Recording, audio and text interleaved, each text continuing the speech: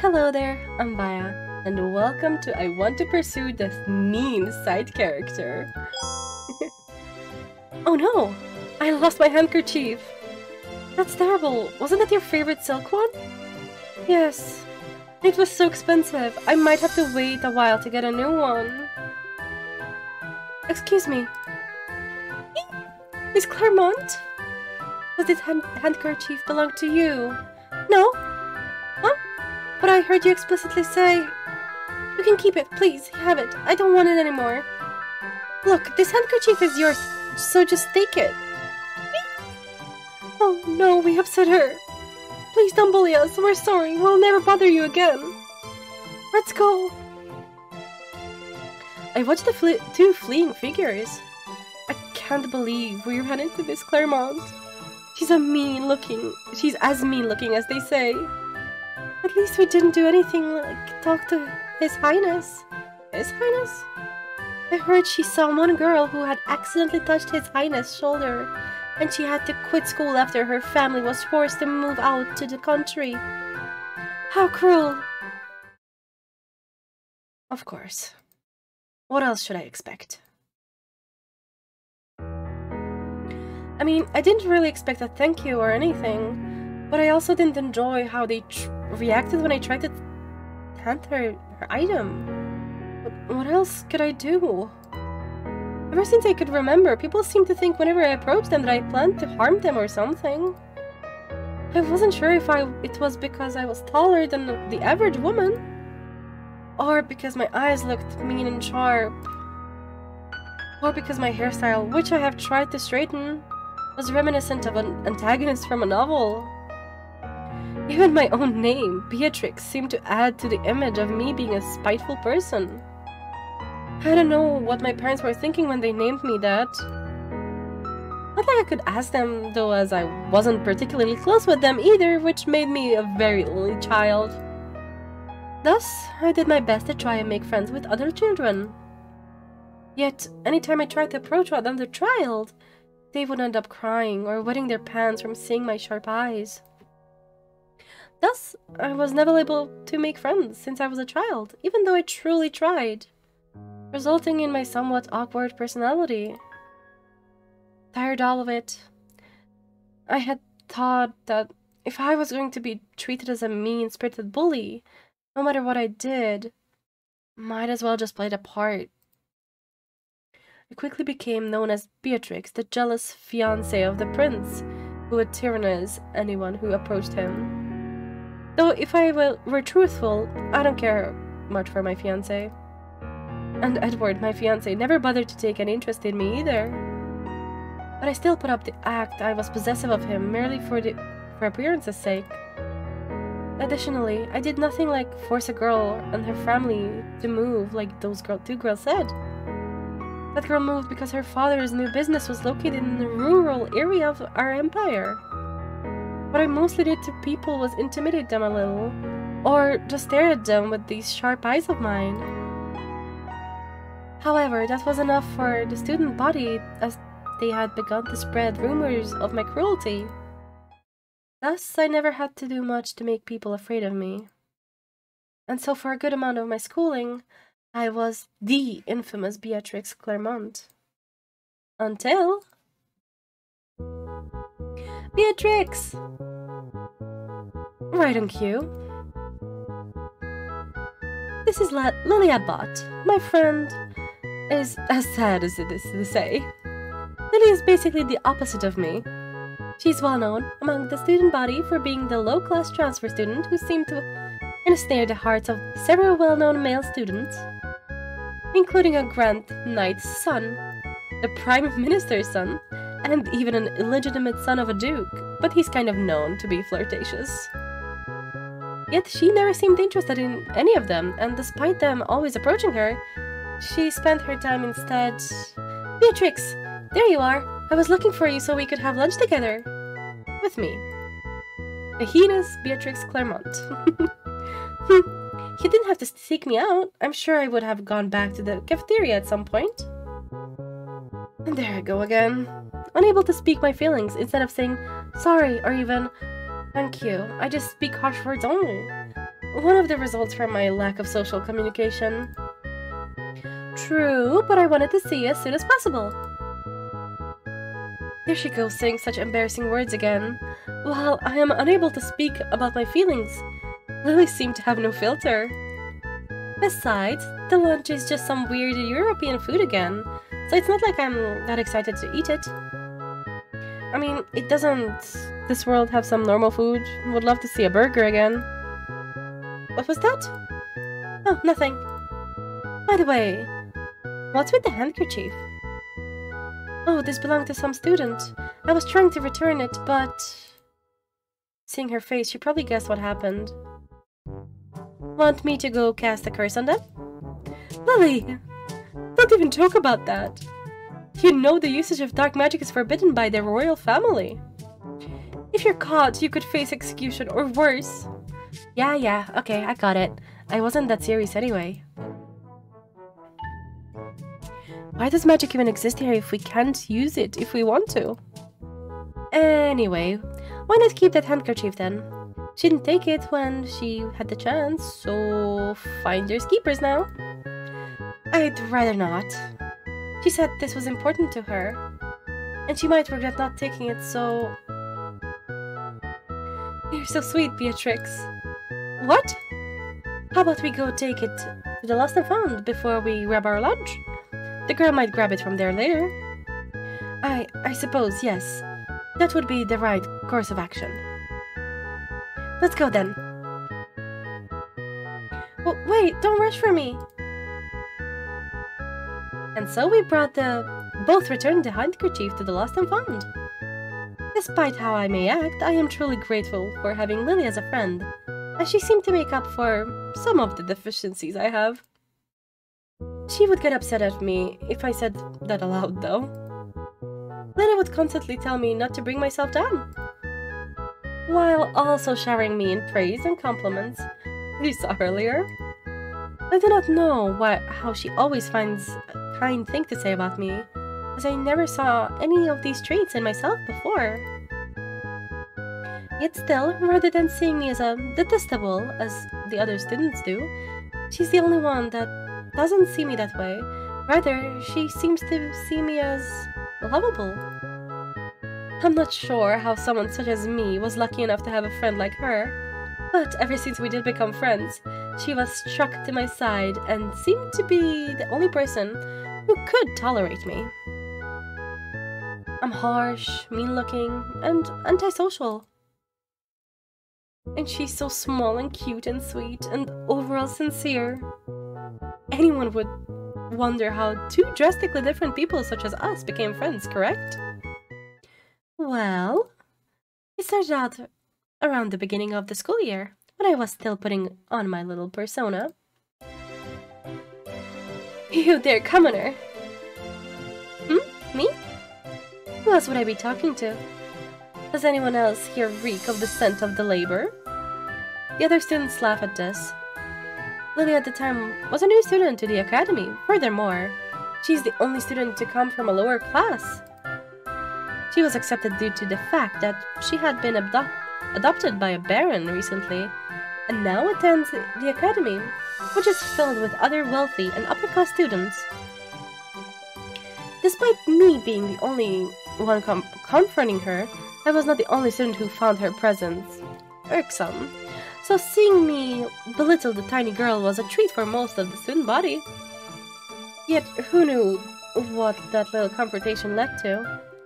Wait, that hair, those eyes, that pose. Are you Beatrix Clermont? Yes, I am. Oh my god, it's really you! You? Know of me? Of course I do. I played every route in Magical Academy Love Life in order to just even catch a glimpse of you. I even have all your official merchandise. Well, I did, I mean. Till that stupid truck hit me. Magical Academy? Merchandise? Truck? Oh wow, you're even more beautiful in person. But beautiful? Yeah. Even more than your sprite. Oh, but I forgot to introduce myself. I'm Lilia Bott. It's nice to meet you. Oh, nice to meet you too. Wait, that's not why I approached you. Why did you approach me then? I saw you and the prince walking together to class. Tell me, as I am the fiancé of the prince, what your relationship is with him. We don't have any relationship. He bumped into me, which made me drop my books. Then he made some big deal out of it and told me he would carry them for me to the next class, which I refused. Yet still, even though I kept telling him no thanks, he carried them anyway, making a bigger thing out of it than it was. Honestly, it was kind of troublesome. That Eve Evans scene always irked me, but more so in real life. What? As if someone as great as the prince would carry some commoner's filthy books to class. I'm not lying. And honestly, I wasn't happy about the whole thing either. Though I can't do anything about it now, so if there is anything else I can do for you? Fine, since you asked. I don't want you to ever come near the prince ever again. Done. Huh? Hanzo. Deal. I agree. I'm never gonna approach the prince. Won't even look at him. Hey, I'll be happy if he does the same for me. You agreed pretty quickly? Of course I agreed. If it means you'll stop being upset with me, I'll gladly avoid the prince. I see. Of course. It's good that you understand your situation, then. I'm happy to hear that you agreed so easily. And I'm happy that you're happy. I think you look so much more lovely when you are happy, Miss Beatrix.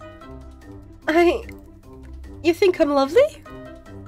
Your golden flaxen hair, your sky blue eyes, the elegant way you hold yourself. How can I not think you are lovely? Rather than being approached by the prince, I am much happier being approached by you. Elegant? How about this? In exchange for never seeing the prince again, I get to see you more often. So if I could, may I please get to know you better by starting off as friends? I'd be eternally grateful if someone as beautiful as you... Okay, fine, just please shut up. Oh, she's so cute. So that's a yes? It's a yes. I'm so happy to hear that. My first friend. Say something? Nothing. I said nothing. Your ill-bred ears are probably just too full of dirt to hear anything. Either way, I look forward to getting to know you better. Likewise. Though I'm only doing this so you don't have any time to spend with the prince. That's fine by me. How about we walk to our next class together? If you would like. Of course! Any chance to spend time with you would make me happy.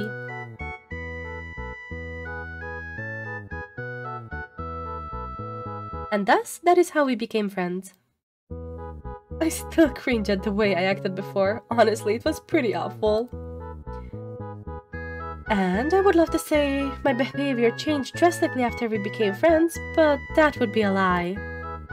Though, thanks to Lily's patience and effort on my part, we have gone to a point in our friendship where I no longer call her commoner. I also stopped hurling insults at her. Yet, Lily never stopped speaking of her admiration of many features, which I suppose motivated me to try and change it a bit so I could meet her expectations.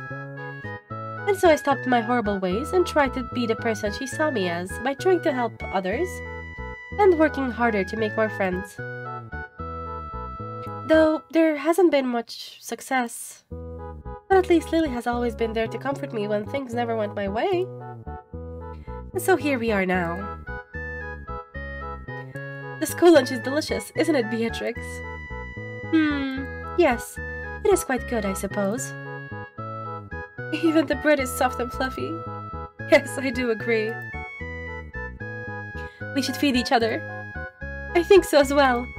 Wait, why would I ever do such a thing? Especially in public. Boo. Really?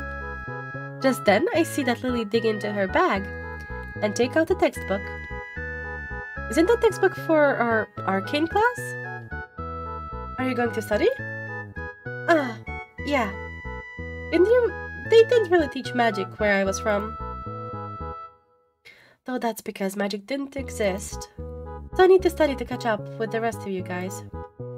But studying magic in this world is way different than a video game. All I had to do was mash some buttons, but here actually have to do reading and stuff. Video game? Ah. Never mind, don't worry about it. Let me see. Oh, okay. As Lily hands me her textbook, I glance over the material she is studying. This material, we've gone over this weeks ago. She's still on this? This rate she might not catch up for the upcoming test. Let me help you study. Are you sure?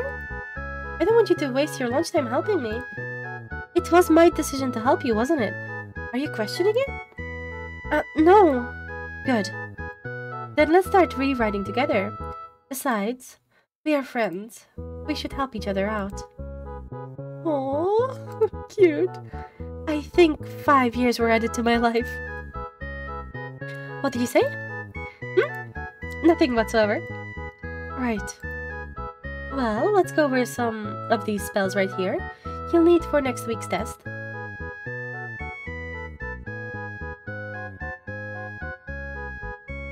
Whoa! I can't believe I was able to catch up that fast. You're so smart, Beatrix. I'm not that smart. I'm merely studied, that's all. The benefits of having only one friend. Most of my free time was spent studying. But I am glad I was one of some assistance to you. You were more than just some assistance. I really appreciated Beatrix. I'm so grateful to have you as a friend. You... grateful? Should it be the other way around? I mean, she has to tolerate me. Yeah. I mean, when I first came here, most of the other students ignored me since I wasn't one of noble like them. Only you would reply to me whenever I talked with you. If I didn't have you, I would probably have no one else to sit down and eat lunch like this. That's why I'm so appreciative of the fact that we are friends. I want to cry. It was as if she read my heart and spoke it aloud. Yet, it wasn't my heart that she was reading aloud, but hers. I never knew someone could feel such joy at finding out that the feelings they had been too scared to share were actually reciprocated. Yet, it is unfair that only she had the courage to be honest. I want that courage. I want to tell her how I truly feel. I am glad we are friends too.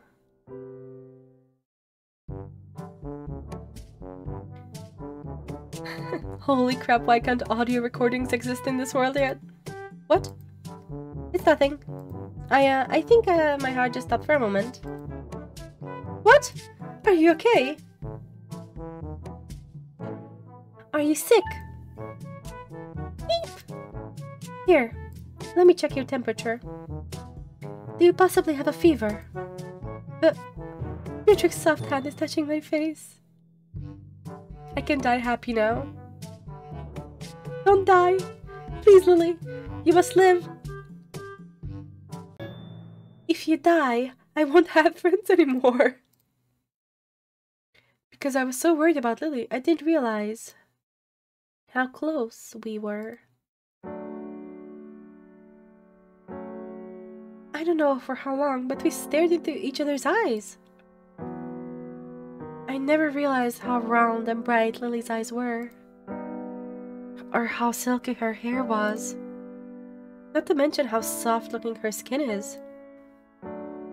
Suddenly, I felt a sudden warmth and fluttery feeling in my stomach. Whenever I was with Lily, I was always happy, as her mere presence made me feel comfortable and pleasant. Yet the feelings I am feeling now, as I stare into her eyes, is new, and something I never felt before. What is this feeling? What is going on here? Broken from my trance, I look over to see the source of the voice. And see my fiancé, the prince, Edward.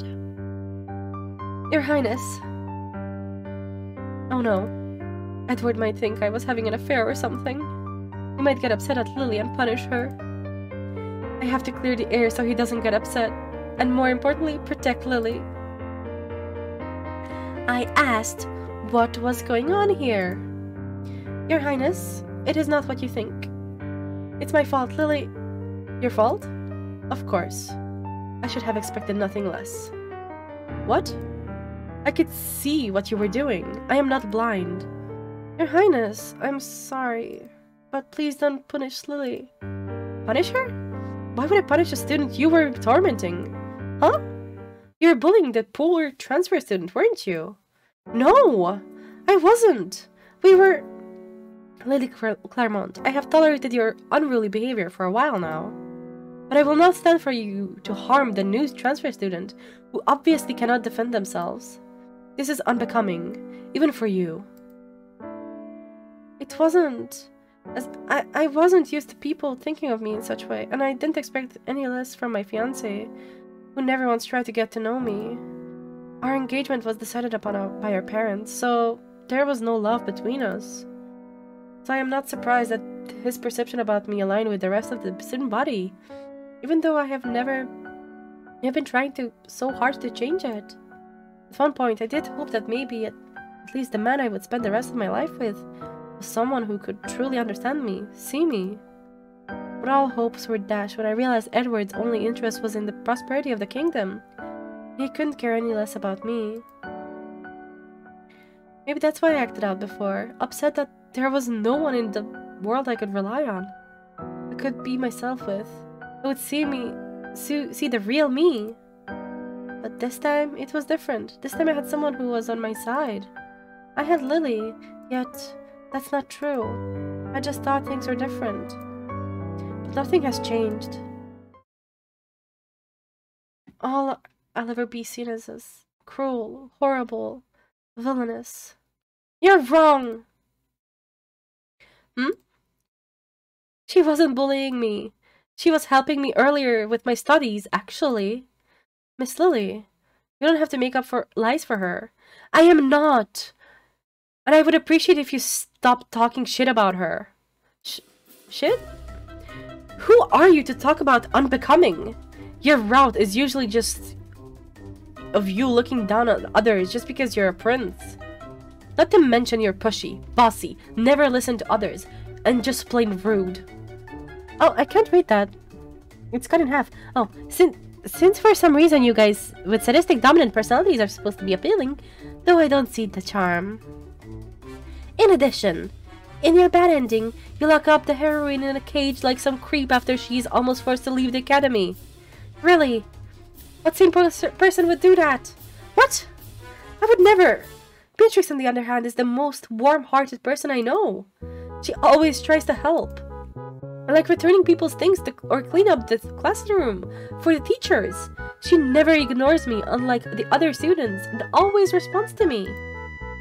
She's patient when she teaches me, even though I mess up and get confused.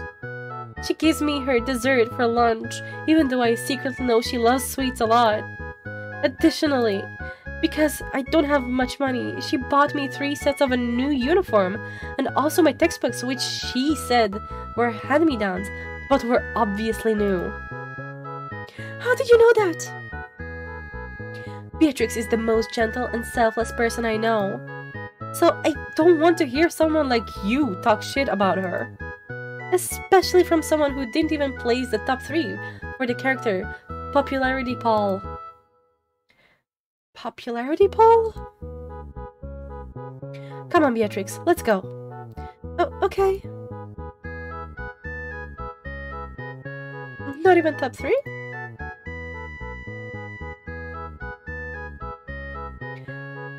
I don't think I've ever seen Edward so stricken. Lily? Beatrix, please break your engagement with the prince. What? I admit, the prince may be handsome and stuff, but he's still a yandere, and I don't like how he talked about you. I want you to be happy with someone who treats you the way you deserve to be treated. Lily, Beatrix, I love you. I love the way you sometimes seem harsh, but are actually very sensitive to what others say and act. I love how you try to seem you don't care, but you actually care a lot. I love how you secretly kind you are, and how smart and hardworking. I love your deep blue eyes, and your long hair that reminds me of the sun. Even your graceful figure always leaves me speechless. I won't ask you to return my feelings, but I just wanted to let you know them. To be honest, I would be happy being friends with you for the rest of my life if that's what you want. No, I don't want that. If you would also like some space, then I would understand. I don't want that either. Then what do you want? It was obvious what I wanted. Since I met Lily, I never spent any moment alone. I no longer dreaded going to every class where I would have no one to talk to. I no longer ate my lunch quietly in a large courtyard by my lonesome self. I no longer studied silently to fill the free time I had from not having anyone to spend it with. And that's because of Lily. Because of Lily, I changed. I stopped being that hurtful and mean person I used to be before. Because of Lily, I no longer waited quietly for class to begin because she would spend time with me before the teacher came. Because of Lily, my lunchtime was no longer quiet but filled with laughter and chatter. Because of Lily, my once dull and monotonous life was bright and wonderful. All those times I spent with Lily were the happiest moments of my life. I never want a life without Lily by my side, so the obvious answer was, I want to be with you. Lily, I am in love with you. You are? It took me a while to realize it. But the fact that I always want to be by your side, how being with you makes me feel both comfortable yet nervous, and how everything you do always brings a smile to my face. In summary, Lily Abad, I am in love with you. Woohoo! Yeah! You don't need to be so loud. I can't help it. I'm so happy. Does that make us lovers then? Well, I suppose, but I still have to break my engagement off. That's fine. I'll wait. I'll wait forever for you. Same. Beatrix, I promise you that I'll do my absolute best to make you happy. You don't really have to. Nuh-uh. Just you wait, Beatrix Claremont. I'll make you the happiest woman in the world. Then I guess I can't stop you. Nope.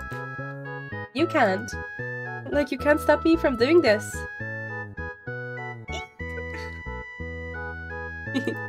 I always wanted to carry you like this. Put me down at this instant. How are you even doing this? I'm taller than you and heavier. I just casted that strength spell you taught me earlier. Ah. I forgot I taught you that. Besides, you're telling me you don't enjoy this a little, Beatrix? I mean, you read those cheesy romance novels all the time. I know they do this in them. You knew about that? Not that I recall. You knew a lot of embarrassing things about me earlier as well. So maybe I shouldn't be surprised. It's nice to have someone who knows you so well, huh? Well, I suppose it's better than being misunderstood. Glad to hear. Because I won't stop trying to learn more about you. Because every new thing I learn about you makes me fall for you more. Sheesh. Only someone like you could be so shameless to say something like that. Though I suppose that's what made me fall for you. I didn't quite hear that. Could you say it again for me, please? You? Fine, I'll say it once more. But make sure to listen this time. If this was a novel, such a happy ending would never be possible for someone like me. But I guess that's why I suppose I should be glad this isn't a novel. This is all real. just as a pure joy I am feeling. I love you, Lily. I love you too, Beatrix. Thank you. Thank you to whoever allowed Lily to enter my life. I know that from now on, the both of us will make each other very happy. So thank you for listening to my prayers and bringing me Lily. I'll make sure to spend the rest of my life bringing her as much joy as she brought me. I promise. So sweet. I suppose this would be the confession scene, huh? Around this point the game would end, but I'm grateful it doesn't end here. Moreover, since I'm actually in the game, I don't have to worry about any PG-13 plus rating any longer. What are you talking about, dear? Oh, nothing, my love. I forgot to mention.